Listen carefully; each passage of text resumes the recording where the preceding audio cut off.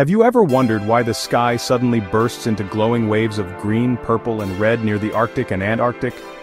This is the science behind the aurora. It all begins 150 million kilometers away, on the sun.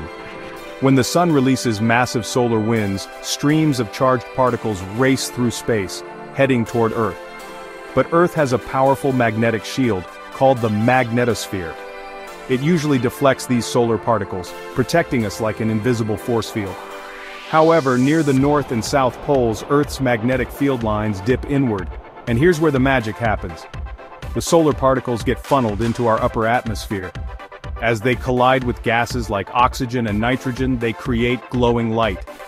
Oxygen glows green and red. Nitrogen creates blue and purple. The result?